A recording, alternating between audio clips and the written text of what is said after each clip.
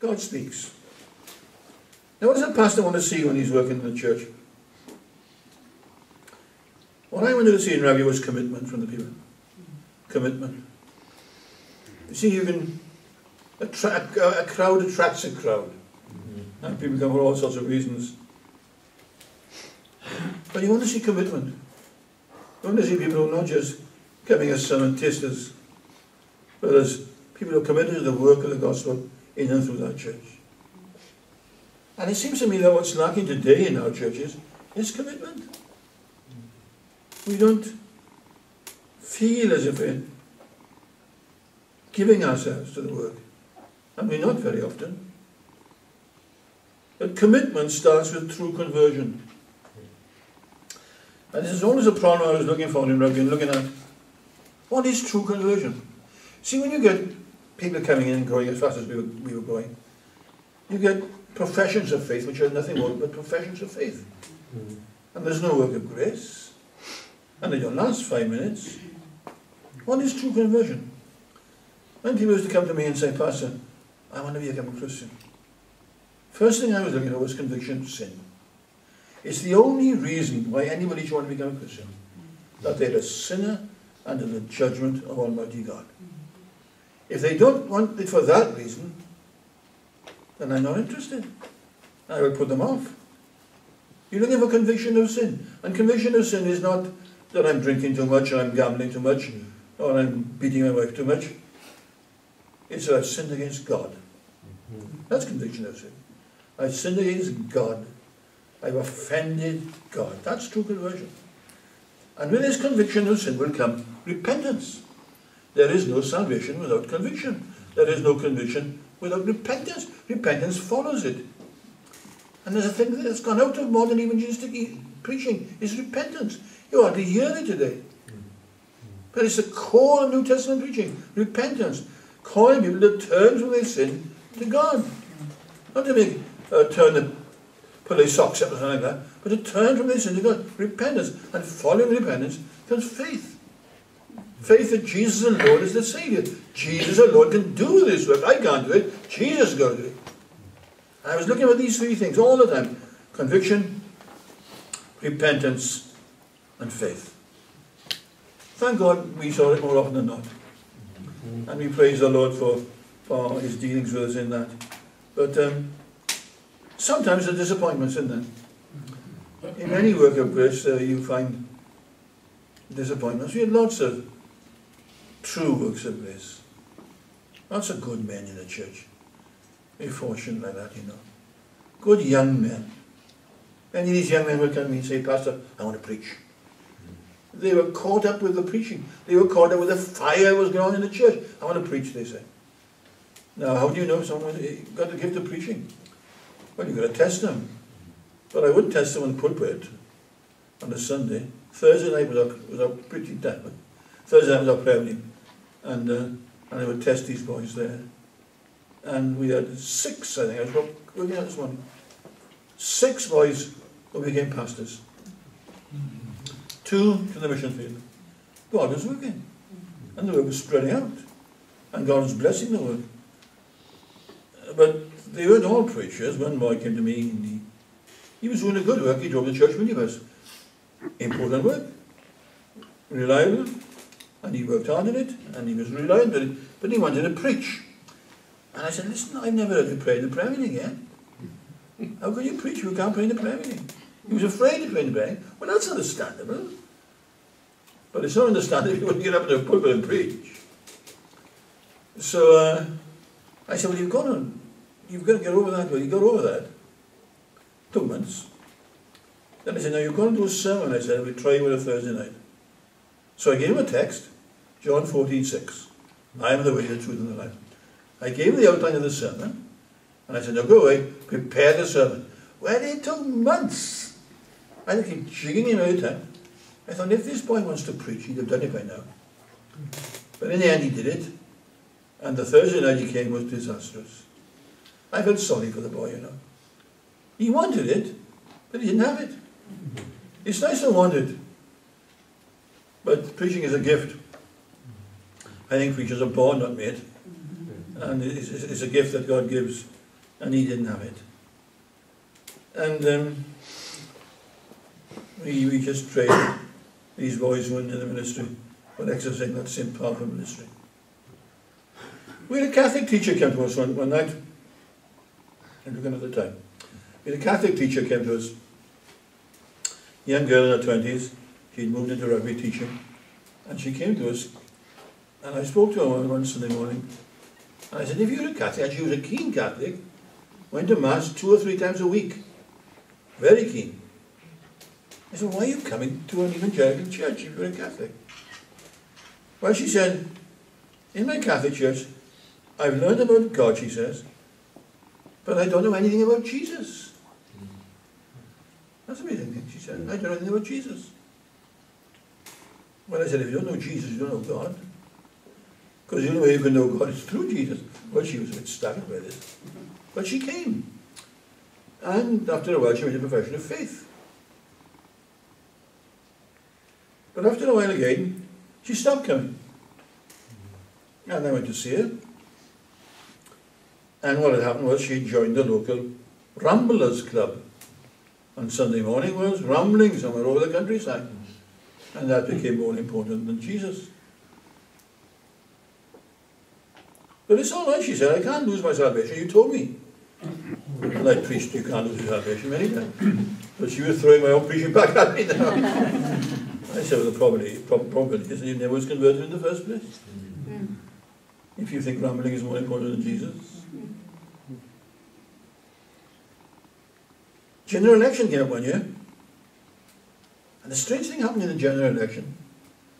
The agent of both the Tory and the Labour one phoned me to say, our man would like to come to your church on Sunday morning. Well, we were the biggest church in town. And they wanted exposure, I think. I said, well, good, you come. And they both said the same thing. Our man is willing to do the reading for you. I said, well, that's kind of you. I said, well, we can manage the reading. You just come. And they came. And they came on separate occasions, thank goodness. And we arranged for an elder to meet them at the door and act as a sort of host to them and took them around. And I was speaking to one of these men afterwards.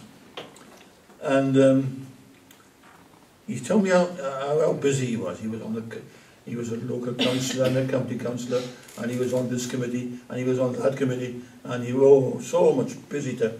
He didn't have time to go to church as much as he ought to. But when I have time, he says, I go to the parish church up the road. Top of the road from us is a lovely old parish church, 300-400 years old. He said, I'd like to go to the parish church, he said, and the stained glass windows, and the lovely singing. Oh, it's so soothing. I said, man, that's not Christianity, that's escapism. He said, I gather that's me put out sermon tonight. But many people go to church for escapism. Not just that politician. It's a psychological thing, not a spiritual thing. Don't be like that. When you come to church, you come to meet God. You come to meet with God. There's an Indian who came to us. Very keen, he came twice, every Sunday. Bought Lord had a watch, didn't he? We were dead keen. Joined the local Labour Party. He got involved in everything. And then we learned he was an illegal immigrant. I had a phone call from somebody one night to say he was in prison at Birmingham and they were going to ship him out to India the following day. Or the following week, whatever it was. So me and Gordon, my assistant pastor, we wrote to Birmingham to see him in prison. And he told us that what his problem was and why he did it, and if he came back he'd be killed, and he all the same old story, but we couldn't do anything about it. But he was coming as escapism, really, see. He was using the church to give himself a reputation, to give himself a good name, give himself some sort of measure of respectability. But why did God work in rugby? Because in answer to the prayer of people, they were only 50, but they were keen. I've been pastor in Cwmbran for 9 years when they were interested in me going to rugby. two of their elders came down from Rugby one Sunday morning to come round to listen to me preach in my own church. Not a selected sermon. You can give somebody else a selected sermon sometimes. But they sat, I was preaching to a sermon, I think, and they sat in the sermon, and they still called me. They were keen men. The whole church was keen. They were praying people. And a blessing in the church is a combination of prayer and preaching. Not one without the other, but both.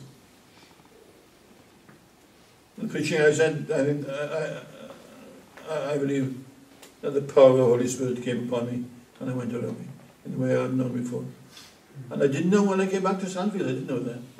I knew something of it again in America. This power that came into the preaching, called vitality and vision and preaching. And I listened to a sermon this week, yesterday as a matter of fact, I'll be preaching in Rugby on Zechariah 3. I was excited myself listening to it. I couldn't remember preaching it. Well, it was a good sermon. I give you a copy. Zechariah 3. And the man coming before God, and Satan accused him. And God said, it's a brand plucked from the fire. Oh, it's great stuff to preach. It's exciting, you see.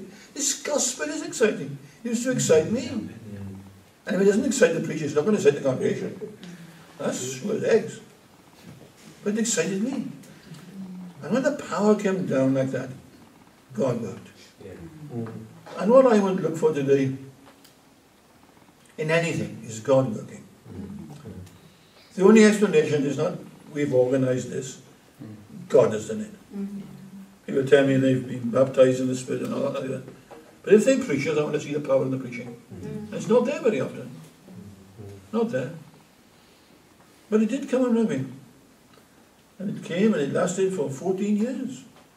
I went in 72 and I left in 86. That's 29 years ago, isn't it? Long time ago. And I trust that what we'll see here in Baghdad is that same power in the preaching. Holy Spirit power. And we'll say that same commitment from a congregation, a response to the word. You see, when someone is converted, you want to see a change, don't you? If any man is in Christ, a new creation. I don't believe you have to persuade new converts to read the Bible. If they don't want to read the Bible, I don't believe they're converted. If they don't want to pray, I don't believe they're converted. Whatever else there. It's part of being saved. And somehow or other we've minimized the consequence of salvation. Salvation is an enormous thing. It isn't just becoming religious.